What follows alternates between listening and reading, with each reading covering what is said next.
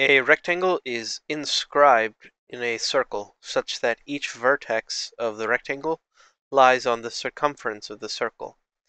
The diagonal of the rectangle is twice the length of the shortest side of the rectangle. The area of the rectangle is 1089 times the square root of 3 square units. What is the length in units of the diameter of the circle? So we have a circle, and inside we have a rectangle that is inscribed,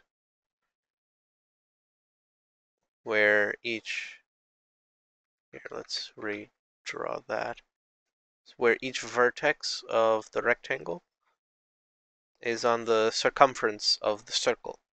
So that means that the length of the diameter here is the length of the diameter, the diagonal of this rectangle is equal to the diameter of the circle, since it goes from one end to the other through the center. Okay, so what we need to do is first recognize that this right here, using the length and width of the rectangle and this diagonal, is actually a right triangle. And we are told that the length of the diagonal here is equal to 2 times the length of the shortest side. So if we make the shortest side equal to length s, then that means the diagonal is equal to length 2s. And then we can make this other side, the length, equal to length x. So we'll have this triangle here, s, x, and 2s. So we can use the Pythagorean theorem. So we have the Pythagorean theorem is a squared plus b squared equals c squared, where a and b are the lengths of the legs and c is the length of the hypotenuse. So we'll plug in these terms. So we'll have s squared plus x squared equals 2s whole squared. Now let's solve for x. So we can find out the length of this side here, and then we can use that to find the diameter. Okay, so let's move this s squared to the other side.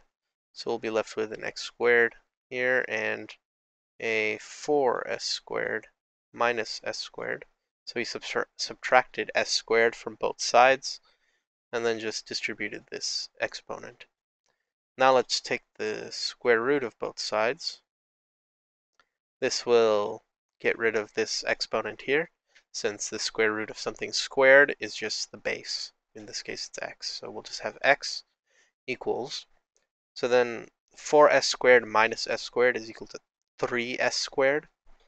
So we can take out the s squared, so we'll just have an s on the outside, and the root 3 will stay on the inside. So now we have rewritten the length of this side in terms of s. So now we can use the information that the area of this rectangle is 1089 times the square root of 3. So the area is equal to, the area of the rectangle is equal to s times x. So length times width. But we know that x is equal to this quantity that we got from using the Pythagorean theorem on this triangle. So we can rewrite this to just s squared times square root of 3. So that's just s times the square root of 3. And we know that this is equal to 1089 times the square root of 3. So now we can just divide both sides by the square root of 3. So we'll be left with s squared equals 1089. And then we can take the square root of both sides to get rid of this exponent. So we'll be left with s equals, let's put that into our calculator. So square root of 1089 is equal to, whoops, here we can just raise this to the 0.5 power. That's the same thing as taking the square root. So the square root of 1089 is 33. We can quickly check that by doing 33 times 33. And yep, it's 1089. So the length of this side is 33. And that also gives us the length of this diagonal here, because we know that the diagonal of this rectangle is equal to 2 times the length of the shortest side. In this case, it's s.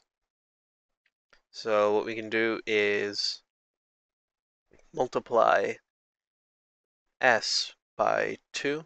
So that's just 33 times 2, and that's just equal to 66. So the diameter of the circle is 66, which is just the diagonal of this rectangle.